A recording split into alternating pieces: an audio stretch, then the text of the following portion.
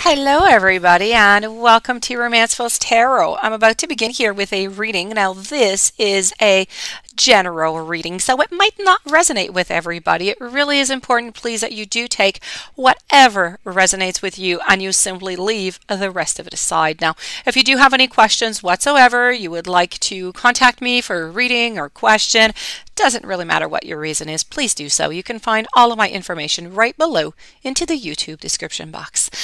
Please don't hesitate. It will be my pleasure, truly.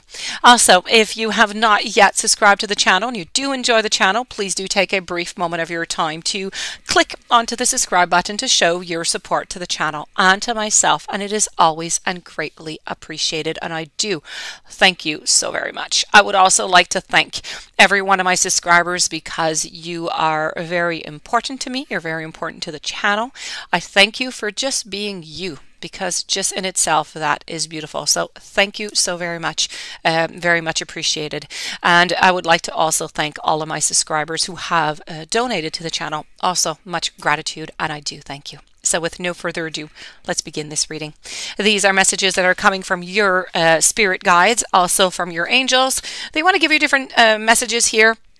Take what's good, leave the rest as usual. So we have some balance, we have some guilt, we have some purpose, we have some surrender, and we have with that some beautiful power. So let's go and see what exactly these messages are for you. Let's start with balance. We all need that balance, that core center. This is about bringing a state of perfect harmony into your world. And I know that sounds beautiful. And it's just doing so, but without any judgment. So balance, it means bringing a sense of stability and wholeness into every single area of your life. Many times when you look at a situation, but you look at it objectively, you are going to resonate with one side more than another. So try not to view either as good or as bad. Let's not classify. Simply recognize that it is. Now, the true nature of the scales of balance is to give both sides of a situation your equitable, your objective perspective. It can be really difficult to understand the side that you don't relate to, but that is a lesson in itself. What is it about you that prevents you from giving both sides of the coin of your non-judgmental assessment? This situation or person has been placed in your path to teach you that everyone has his or her own unique, authentic life story, and that you must put yourself in that person's shoes to really understand his or her motivation. Now, balance is a godly virtue, and if you are struck, you're going to reap those benefits of insight and beautiful compassion. So let's move on over after we found this beautiful balance within ourselves, which is not an easy thing, but if we work on it, everything is possible, and you will be happy that you did so. We do have guilt. Guilt is about releasing any beliefs that no longer assist into your soul's growth. So this is about that energy of fear, that toxic energy. We do not need it. It has many guises to complicate your path to loving yourself.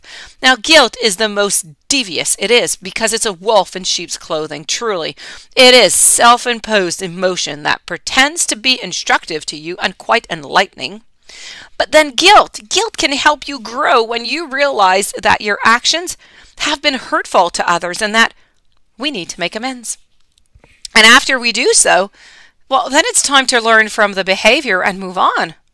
And the problems that arise when we hold on to guilt, well, it's those guilty feelings that serve no purpose whatsoever other than promoting that self-destructiveness and that low self-esteem. No one is perfect. Everyone makes mistakes, and guilt is not always rational. But if you examine it quite subjectively now, if you act on it and you release it, it becomes a temporary emotion. So long-held guilty feelings, they're never good, and they do and they will create you a roadblock to your self-love and to your happiness. So you must continually scan your current emotions for any guilty feelings and bring them to the surface for that analysis. Healthy guilt, well, that's a warning that action should be taken. Irrational guilt, that just needs to be released. Moving on over to your purpose. I mean, we all have a beautiful purpose, do we not? And one of them is to really just be happy. This is about knowing what you're here to do, truly. What is your purpose? You have chosen to reincarnate on Earth for one major goal. And that goal is to express love in everything that you do. The obstacles of this physical dimension, they can distract you from that goal, and it is easy to lose your way. Life on Earth is full of obligations, and they require your conscious attention. But that doesn't mean that you can't infuse all of your decisions with caring and with compassion. Your purpose in life is not your career. Rather, your career is guided by your purpose. So what activities really do speak to your soul? And what brings you joy? And that is the direction that your soul is calling you towards to best convey your own and unique expression of love and make a contribution to the world. And if you're not happy with your current circumstances, then that is your soul that is telling you that there is a better way to manifest your own distinct gifts. So listen to your intuition. It is truly your connection to spirit and the voice of your beautiful soul. And before we move on over to the angel message, we do have another guide message, which is about surrendering.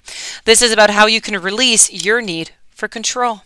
So you need to understand that the distinction between power and control, you have the power of internal control, but you have very little external control over people or situations. So the majority of your external control is through the power of your influence, and you can lead by example. So every soul has its own unique path, and it's not your job to dictate it. Giving advice or direction in a compassionate manner is truly the way to go. Your soul, too, it has a path, and you possess the power to control it, but you must surrender the illusion that you have that control over another. Remember that this is a process, and from time to time your ego is going to rise up, and it's going to demand that things be the way that they simply should be. Envision a hot air balloon being loaded up with all of the things that you think you need to control, and then let them ride away into that balloon. Say goodbye. You're going to be surprised to find that when you release the energy of control and you accept the energy but of surrender, the doors are going to open that you never even expected, because you have now given the universe space in which to materialize what is needed for your highest soul growth. Your angel message is all about power. I'm here to speak to you about power because you're reminded that your essence is absolutely divine. So let no one diminish you. Please, when you feel totally serene, when you feel at peace, you're powerful. For no one can upset or influence you. Your angel guidance is to find your still, your quiet center, and then heal your beauty, heal that anger, purify your emotions, rely on your own judgment, and take your own decisions. It serves your spiritual growth to take responsibility for your life. So stand on your own feet. Be strong. True power is based on your inner strength, your self-worth, and that beautiful confidence that you have. So please, your angels want you to claim your power today. This is about affirming to yourself that you are serene, you are powerful, and you are confident.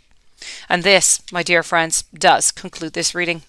I do hope that you enjoyed. I do hope that Spirit and angels did give you some very interesting advice that you will be able to use. If you have any questions whatsoever, you would like to contact me, please do so. All of my information is right below into the YouTube description box.